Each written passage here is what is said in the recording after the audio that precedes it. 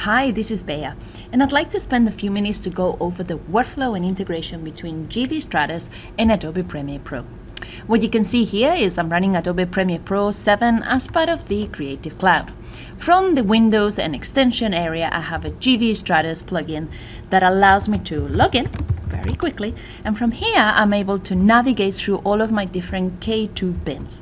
Now what I've got is a full access to the Stratus database from here, and I can navigate through bins and take a look at the content of any of those bins. When I select an item, I can review the metadata.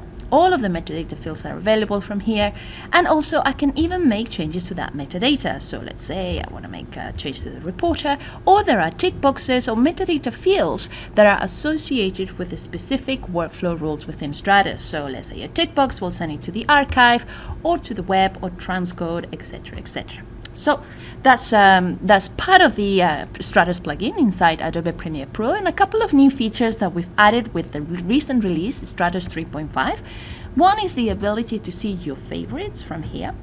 The other capability is to actually perform quite complex searches. So of course you can already search by keyword or simple name keyword, but also you can use all of these metadata tabs and combinations, so you can combine your metadata fields such as and or not as Boolean searches, contains, is not, begins by creation date, by modification date, or even you can use the metadata fields that are custom to your workflow. So let's say you're looking specifically for something that was shot in Singapore.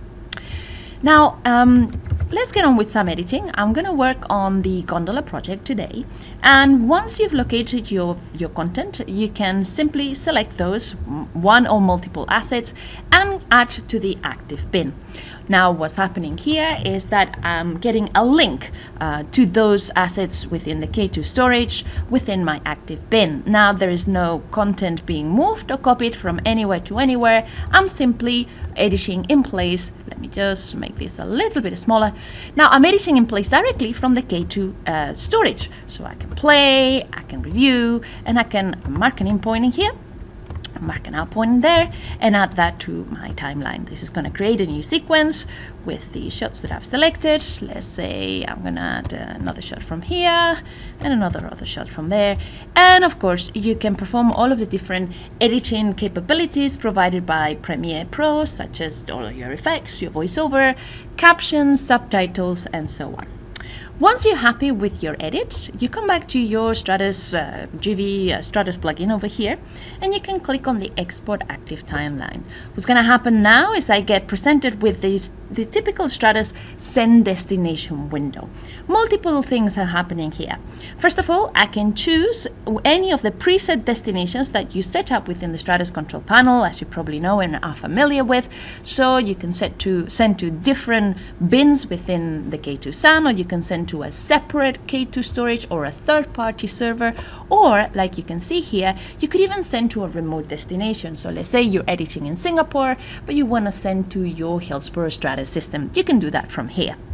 Equally, down here in this part of the plugin, what I can see is all of the rundowns from the newsroom system that are currently active, and I can see those that are ready, or so placeholders or stories, news placeholders that are not yet ready, and I can associate any of those with my edit. Now in this case, what I'm going to do is I'm just going to call this Final Edit Gondolas, and what will happen at this point is that the job is being managed and processed by the Adobe Media Encoder. This is a tool that will quickly flatten that file and then export it onto the K2 server. The Adobe Media Encoder is based on a number of presets that you can yourself create and that you can apply to different users or different groups. Now, within the presets, you can pre-specify the video format, the compression, audio, sample size, and the particular destination for the K2, and so on, so that you don't have to concern yourself for every edit and every program that you prepare. It's all set up for you, and you can just choose the preset that is required for each job. Now, at this point, once that is completed and it starts uploading to the K2 storage, I'll be able to see that within my GV Stratus client, specifically on the bin where I created, in this case, the TX bin. And there it is. You can see that it has just arrived and it's a growing file. I'm currently working on a low resolution client. Therefore, I need to wait for a few more seconds until I get a proxy copy of this clip. But at this point, it's already available for any high resolution client, so any editors can open it, and I can also play it on air from my K2 storage. Here it is. I got the proxy copy, and at this point I can double click. That will open on my low resolution viewer. As you can see, it's a growing file still finishing the last few seconds of the browse content. So at this point it can be browsed on low resolution as well by any of the producers, any of the directors who may want to review the edit that you just completed on your Adobe Premiere Pro. So there you go. This is the end-to-end workflow. Great integration between Adobe Premiere Pro with the GV Stratus plugin. Allows me to search on the GV Stratus database, allows me to edit in place with K2 storage. And it's all available already and enhanced from GV Stratus version 3.5.